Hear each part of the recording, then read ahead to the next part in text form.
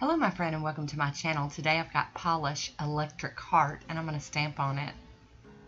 I've started off with Nailteek's Formula 2 and here is Pahlish Electra Heart. Beautiful red polish. And I topped it off with Posh Top Coat. I'm going to be using this Hee plate number 18 today and the Revlon gold polish called Tempting. And this is going to be my background stamping for, I'm going to do some accent nails on my ring fingers, but I just wanted to play. So I wanted something delicate and light in the background. And there we go, cleaning off that plate and doing it again. Here we go.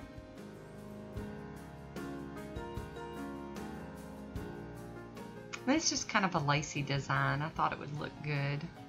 You know, we never know until we actually do it whether it's going to turn out or not. But it's just nail polish. If we don't like it, we can take it off and do something else. Or we can leave it on and look at it for a day or two. Just what I normally do. I really like how delicate this gold is. It's not like in your face. You know, it's very light over the base color. So there we go. And I'm going to be using this CC and Sissy plate, and I think it's the Flowers 03 and the Sally Hansen Crayola collections. I'm going to use the Carnation Pink and the white. And I'm going to do some layered stamping. You guys know I haven't done a whole lot of this, but you know, we're gonna give it a go. That's why I'm doing accent nails today. I didn't want to get too aggravated, so I just decided to stick with accent nails.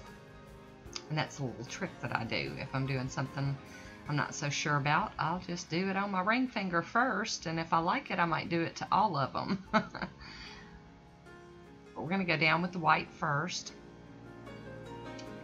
and then we're gonna have to clean this plate off. It's a really neat plate. I was very intimidated by layering plates, but we're getting there. And I'm going to go in with the pink over the top. And I want you guys to notice that this one doesn't pick up so good. No, that's not going to work. So we're going to clean it off and we're going to do it again. I think I scraped too many times and gave that polish just a chance to kind of dry out first. So we're going to do it again and we're going to try to be a little quicker about it. And give it one good scrape. There we go. Yay! I'm going to line that up over the white image. There we go. So we have the rose down. Now I'm going to use this Bundle Monster H22 plate. And I'm going to just use the little leaves. And I'm going to use another Sally Hansen polish called Granny Smith Apple. And I'm going to do the white first, just like I did with the rose. I'm going to do the white just to help that green, that Granny Smith apple, kind of show up better. Doing a little cleanup with my tape.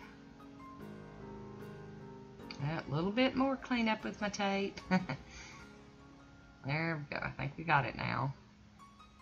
But I'm going to go in under the rose with these leaves. Just kind of thought it needed something. We got the white down. We're going to clean that plate off and reuse that same image, but in the green.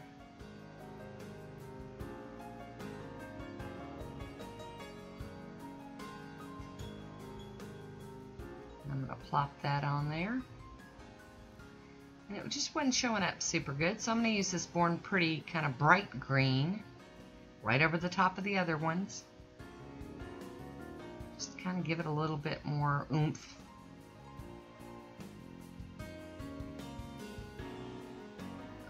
And there we go. A little worried for a minute.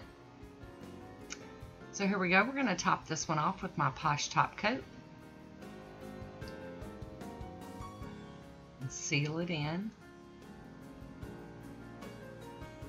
And I'm really glad that I stuck to just an accent nail and I didn't do it on all of them. Sometimes, you know, just a little bit's nice. Here we go. And I did do it on my shorter nails too. But here we go. Here's my swatch photo on my longer nails and on my shorter nails. So I hope you like this one. Leave me a comment down below and let me know what you think. Thanks for watching, and until next time, be good to yourself. Talk to you soon.